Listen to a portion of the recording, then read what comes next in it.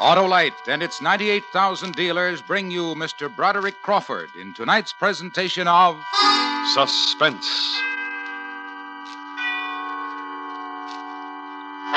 Tonight, Autolite presents the story of a man whose welcome home party promised little gaiety and many tears, and surely his death. It's called Parole to Panic. Our star, Mr. Broderick Crawford. This is Harlow Wilcox reminding you that there's no time like right now to enter the giant Autolite family charity drawing. $100,000 in cash is waiting to be distributed to the recognized local or national charities chosen by the 25 persons selected in this great event. You may be one of those persons. To enter is as simple as printing your name and address. Listen to this on-the-spot interview with a woman in Connecticut. Hello, I'm Bob Emmerich. What's your name? Mrs. Allen Gulliver. I understand that you signed up for this drawing here at this Autolite family car dealer, Salvatore Brothers. Is that right? That's right. Did you find it difficult? Absolutely not. I signed my name and address on a registration form, and that was it. Was there any obligation of any sort? None whatsoever. I see. Well, thank you very, very much, Miss Gulliver. Thank you. So, friends, visit any or all of these Autolite family car showrooms. DeSoto, Hudson, Plymouth, Studebaker, Dodge, Willis, Nash, Packard, Kaiser, or Chrysler. Sign up tomorrow. And now, Autolite presents transcribed Mr. Broderick Crawford in Parole to Panic, hoping once again to keep you in suspense.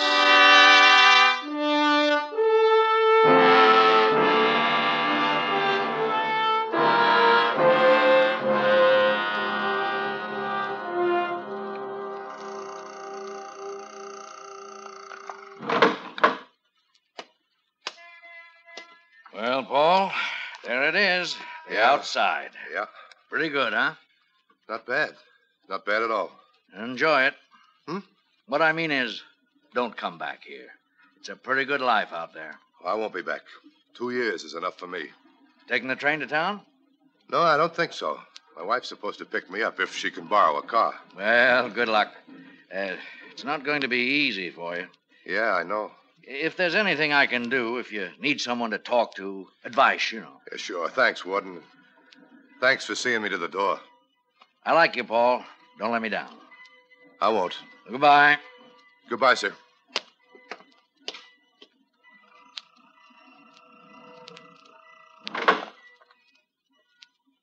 Paul!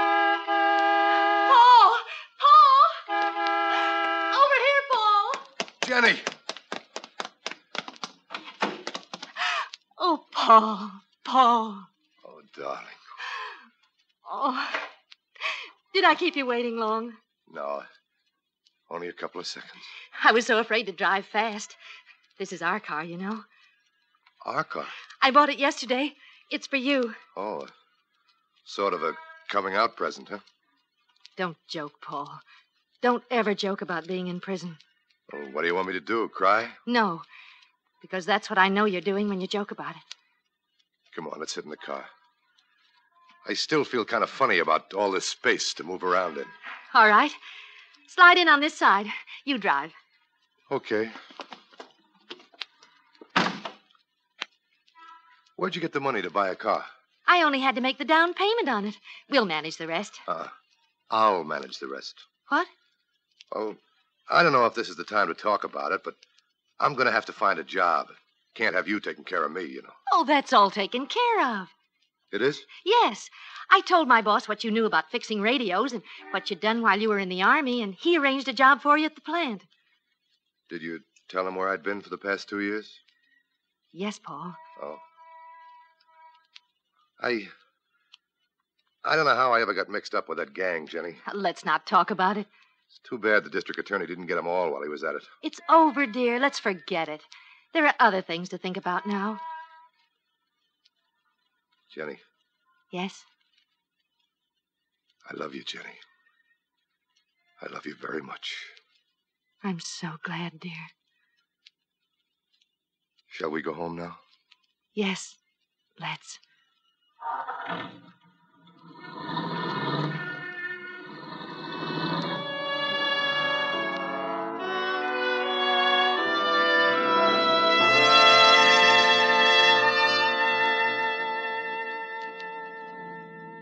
tired? No, I feel great. Do you realize you've driven all the way from that place in only 2 hours? Oh, it's not me, Jenny. It's the equipment. You got a real good deal here. Mr. Miller found it for me. Does he still have the same store? Yes, why? Well, I've got to see him right now. After you report to the parole officer. No. He said I had to report to him before I went home, but he didn't say anything about seeing Mr. Miller. But, Paul... Oh, now, don't worry. It'll only take a minute or two. Well, all right, but only a minute or two. You promise? Yeah, I promise.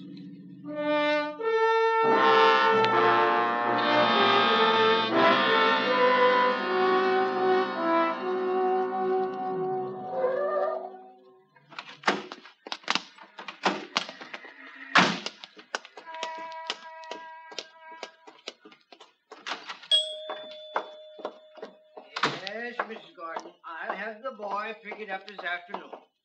Yes, he'll deliver you a fresh dozen eggs. Good. Yes. Good. Yes. Goodbye, Mrs. Gordon. And what can I... Paul! Jenny! How are you, Mr. Miller? Well, Paul, it's good to see you. Well, you look fine. I feel fine, too. I just dropped by to thank you for taking care of Jenny while I was gone. You know, the groceries and... Not another word, Paul. You and Jenny are like my own. Besides, as soon as Jenny got a job, she paid me back. Well, anyway, thanks. Now, let me look at you. You're a good boy, Paul. Everything will be happy again. Yeah, sure it will. Tell Roger I was here, and I'll see him later, will you? Tell him yourself. What? He's here in the back room. Roger. Never mind. I'll go back there. All right. I won't be long, darling. Good. Hi, Roger. Oh, Paul, come on in. Well, it's good to see you, Paul. Yeah, it's good to be here, too. When'd you get back? I just drove into town. I'm sorry I couldn't do better for you at the trial. Oh, you did fine. I don't know what would have happened to me if you hadn't defended me. Look, as soon as I get some money and a job, I'll pay you. Oh, relax. No hurry.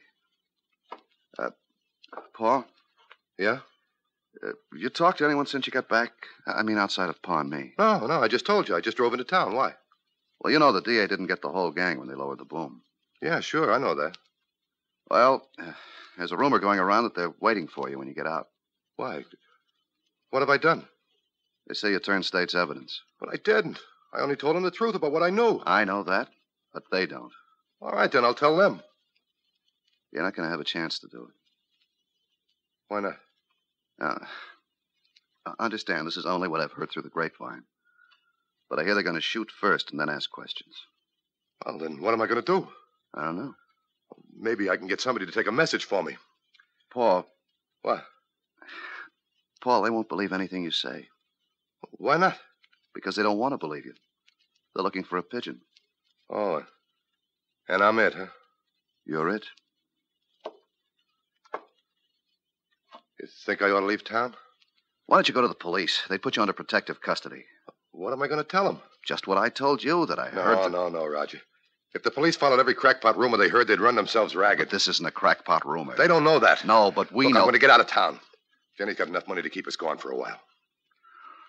Well, keep in touch. If you need anything, just let me know. Yeah, sure, I will. Thanks. Sorry, I can't help more. Well, there's nothing more you can do, Roger. So long. Bye.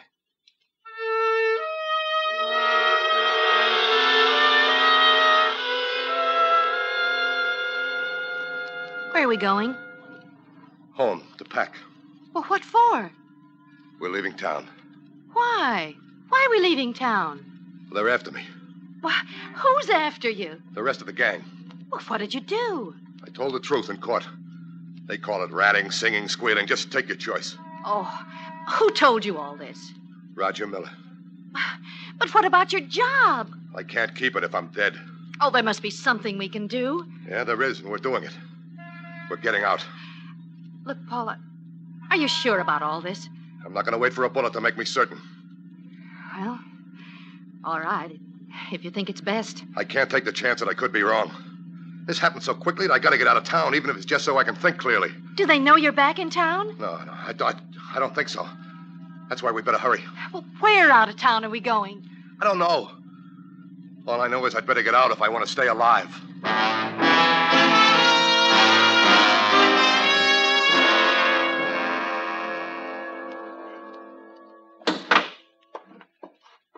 got to get the overnight bank filled here. Let me see. This is it, I guess. What else do you need? Well, I'm all set here. How about your clothes? Oh, I don't know if they still fit, but I packed what suits look to be in shape. You ready? Yes. Oh, are you sure, Paul? Are you sure Roger was right? He could be wrong, Yeah, you sure, know. he could be, but...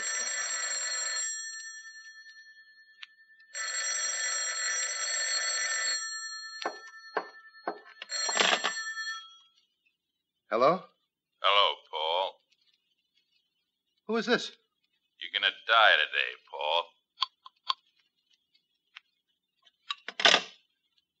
Paul. Who was it? They know, Jenny. They know I'm back in town.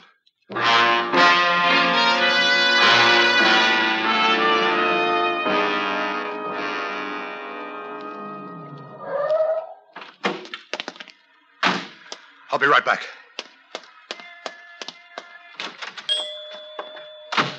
Mr. Miller. Oh, well, what is it? You look so... Where's Roger? He went to court. He has a case today. Why? Doesn't make any difference. Look, Mr. Miller, do you have a gun?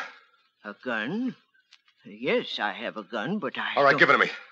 What? I need a gun, Mr. Miller. Please let me have it. You don't know what you're doing, Paul. A gun.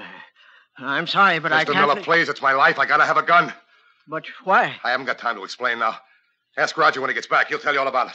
I have a permit. He'll want to know where you... It'll be all right. Just give me the gun, please. I gotta hurry. You say Roger will tell me? Yeah. He'll tell you. Please, Mr. Miller, hurry. All right.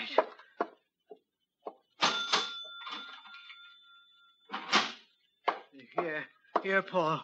I'm doing a wrong thing, but if Roger says it... Be careful, Paul. Yeah, I will.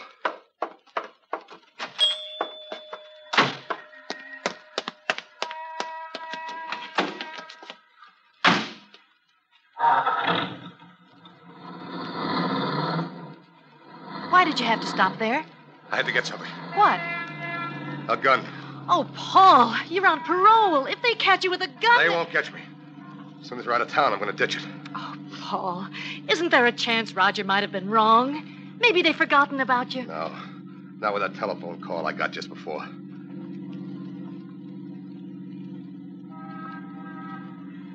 Jenny.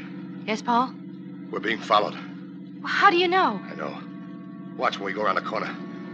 Watch that blue sedan about a half a block and back.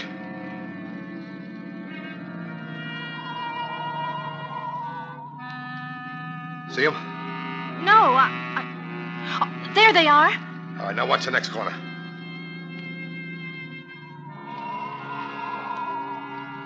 Well, Jenny? Yes. They're following us, Paul.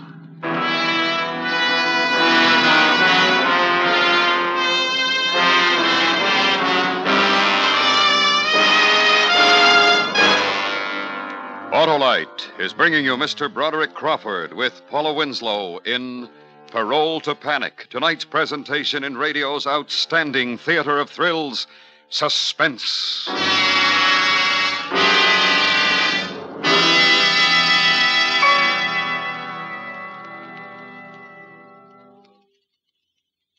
Now, we'd like you to hear a recording of another on-the-spot interview in connection with the Autolite family charity drawing, this time with a policeman in Bronxville, New York. And what is your name, officer? Patrolman James Morris of the Bronxville Police Department. I understand that you've signed up for the Autolite family charity drawing. Is That's that correct? right. Uh-huh. And should your name be selected, how would you care to designate the money? I was split it 3 ways: Cancer Fund, Heart Fund, and Bronxville PBA. Very fine, and may I wish you good luck. Thank you very much. Why don't you help your favorite local or national charity, too? It won't cost you a cent, and you have an opportunity to be among the 25 persons selected. Remember, there's nothing to try or buy, nothing to write or solve. All you do is visit any Autolite family car dealer showroom and fill out a registration form. So why not visit any one or all of these car dealers? DeSoto, Hudson, Plymouth, Studebaker, Dodge, Willis, Nash, Packard, Kaiser, or Chrysler. There's not much time left, so sign up tomorrow. And now, Autolite brings back to our Hollywood soundstage Mr. Broderick Crawford with Paula Winslow in Elliot Lewis's presentation of Parole to Panic, a tale well calculated to keep you in suspense.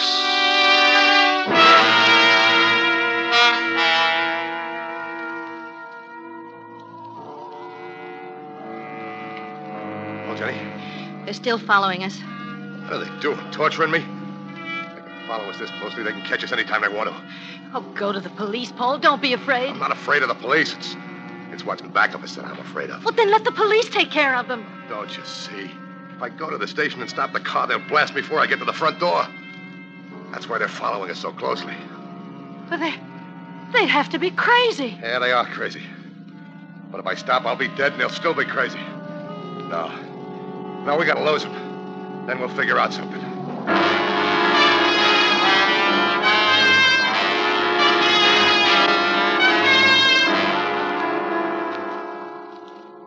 Do you see him? No. Good. I think we lost him this time. What do we do now? Well, we're almost out of gas. We better stop. Well, all right. But what? Oh, call the police. Tell them what's happened. I intend to, Jenny. This is pretty open country. I guess we better stop at the first station we see. I'll telephone while they're filling the tank. Well, I'm starting to feel a little better. Yeah, so am I. Oh, Paul, there's a station. Yeah, I see it.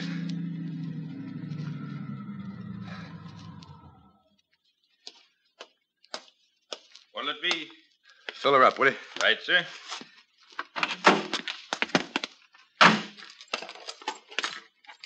Say, you got change for a quarter? Yeah, I think so. Here. Help yourself. Okay. 10, 20, 25. Here's your quarter. Just drop it. Right. Say, where's the phone? Back to the station. Thanks a lot.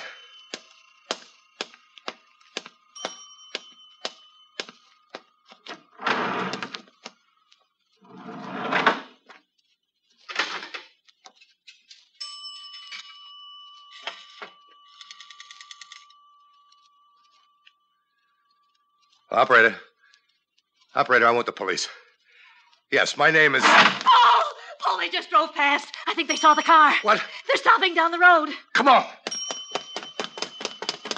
It's 14 already, mister. I don't think she'll take much more. Hey, Jenny! Jenny, they're turning around. Hey, mister, you didn't wait for it. Hey, what are you trying to pull? Hey! How'd they find us? How? I don't know. Oh, Jenny. Oh. Jenny, What? listen to me. What is it? This car isn't fast enough to stay away from them. Well, then what'll we do? I'm going to turn in the first side road we come to, and then you're getting out. No, I won't do it. You gotta. I can't. I'm not getting out of the car. Jenny, they'll kill you, too. I don't care. I've been away from you long enough. All right, then we'll keep going. Do you know where we are? Yeah, there's no way we can get back to town from here. Well, it'll be dark soon. I know that. Maybe we can get away then. Catch up to us before dark. They can catch us anytime they want to. Paul, do you know where we are? I told you before, Jenny. No. I mean, do you remember the cabin where we spent a weekend the first winter we were married? Yeah, why? Well, it was on a road that turned off this one, wasn't it? Yeah, I think so. I'm not sure. We got that cabin from one of the boys. Do you remember? Yes, but it's better than sitting in the car and waiting for them. Okay, let's go. Do you remember where the side road was? Well, it pretty soon now, just past a bridge, I think. Oh, Jenny, I hope you're right. Oh, I do too, Paul. I do too.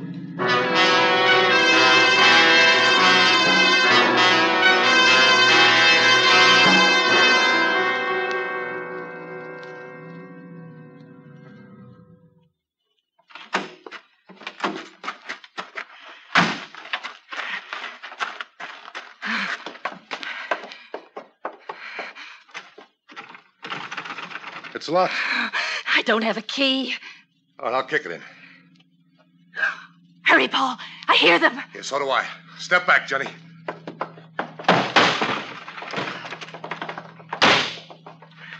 All right, stay away from the windows. There's enough light yet for him to shoot. Let's push this table against the door. Come on. Okay. Here they are. Okay, Jenny. You stand over there. As soon as they come up the steps, I'm going to start shooting.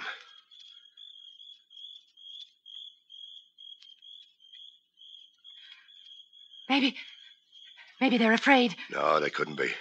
Because they know I am. What are they waiting for? I don't know. They haven't even gotten out of the car yet. Do they know you have a gun? Oh, I don't know. I don't think so. I wish they'd do something. Paul? What? Wait. Wait a minute. They're on their way. Paul? What? There's a telephone in the cabin. Where? I think it's in that cabinet on your left. Okay.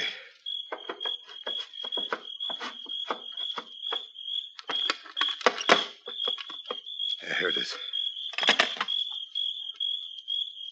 Hello? Hello?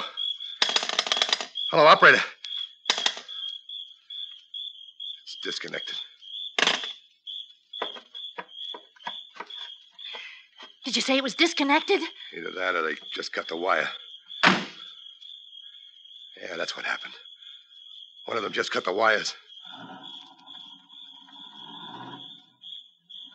Where are they going? I don't know. Maybe they changed their minds, huh? No, I doubt it. Well, then why would they drive away? Well, they didn't go far. But why did they go at all? They're not sure whether I got a gun or not. If I have one, they know they're asking for it if they rush the cabin. How long can we stay here? Jenny, we're leaving now. But you said they're just down the We're road. gonna leave on foot. What? Tell me, can you walk much in those shoes you got on? But yes, the heels are pretty low. Why? All right. We'll head into the woods. Go east as far as we can. We'll sleep out in the open tonight. And we'll head for the first house we see when daylight hits. All right, Paul. I'm going to go out first. You follow me in a couple of seconds. Yes. Help me with this table in front of the door. I don't want to slide it. All right.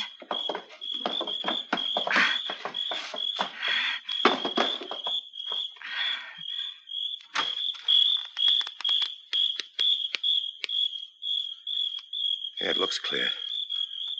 A few seconds, Jenny. Remember that. Then follow me. I will.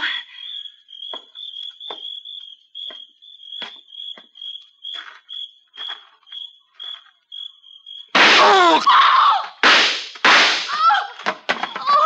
Paul! They suckered me, Jenny. They had a guy planted out there. Oh, you're bleeding, Paul. Yeah, I'm hurt. I'm hurt bad. We gotta try to stop the bleeding. Try all you want to. I don't think you can do it. But we've got to try. Yeah, they're back to pick up the body. They're sure going to be disappointed, aren't they? Oh, Paul, I'm frightened. I don't know what to do, and I don't know how to help you. Just stay close to me, Jenny. Stay close. I'll think of something.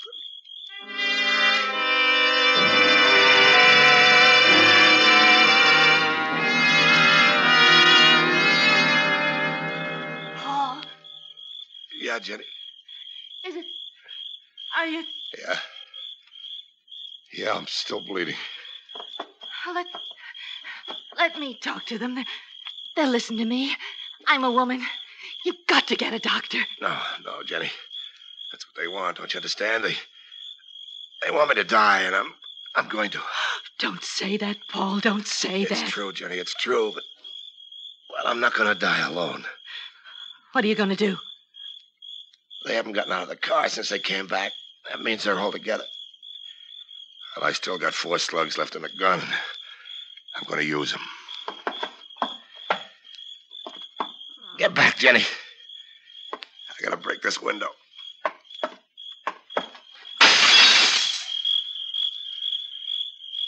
You out there. Why don't you come in and get me? All right. I'll come out and get you.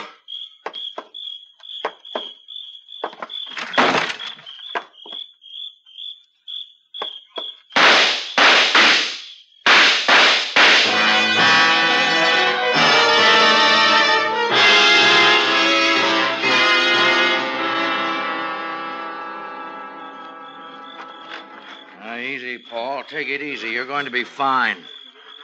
Who are you? Police. Jenny. Where's Jenny? Here I am, darling. When did they get here? Just after you came out shooting. How did you find me? Roger Miller called us after you got the gun from his father. But how did you know where to look? You left the receiver off the hook in the service station. There we checked all the side roads looking for a big gasoline stain where you might have turned off the main road. Gasoline? The attendant was still pumping gas into your car when you drove away. You never got the chance to replace the cap on your tank. Oh. We'll pick it up some other time. Won't we, Jenny? Yes, Paul. We'll pick it up some other time.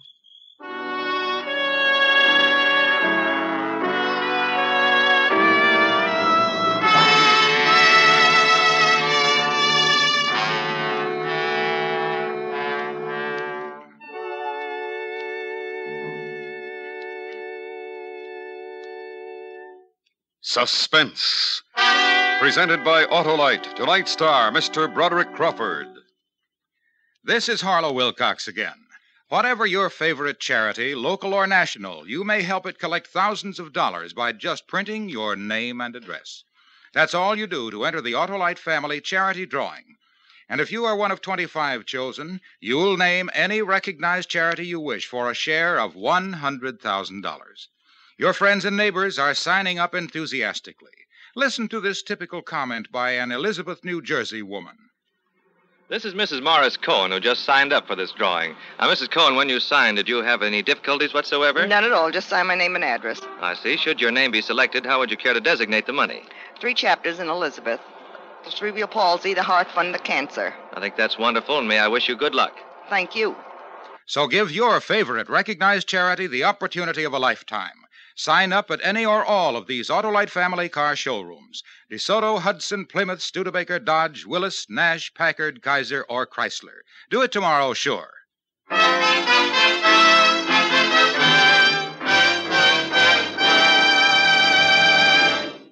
And now, Betty Goody of Radio TV Mirror magazine and the producer of Suspense, Elliot Lewis.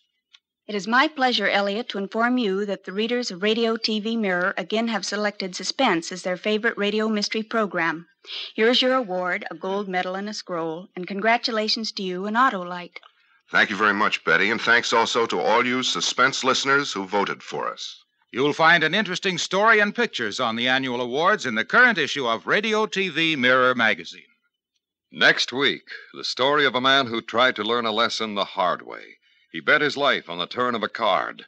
It's called The Card Game. Our star, Mr. Richard Widmark. That's next week on Suspense.